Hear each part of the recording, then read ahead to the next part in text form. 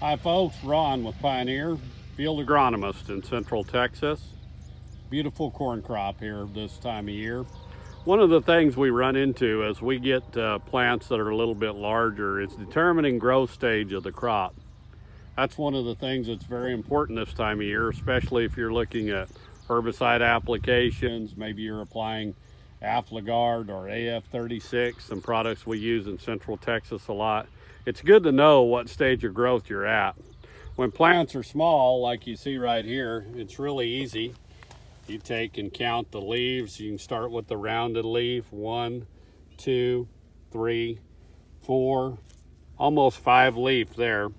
But as plants get bigger, you typically lose these lower extremity leaves, and all of a sudden it becomes a little more difficult to actually gauge the height of the plant or what the growth stage is. A lot of labels call for a certain V stage or a height or that sort of thing, or a combination of both. So one of the things I like to do is be really accurate in determining growth stage. If you'll look right here at this plant, in this V right here, you have approximately 4 nodes.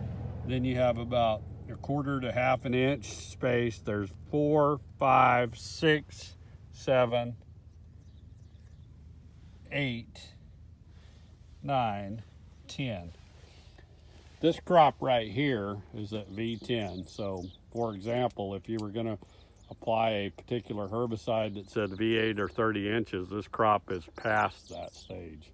In addition, if you were going to apply AF36 right now and it called for at least V8 to V10, this would be a perfect stage. So staging corn growth, critical to know the way to do it correctly.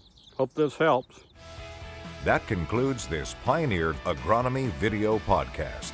Visit our page on pioneer.com and follow us on Twitter and Facebook for more agronomy insights.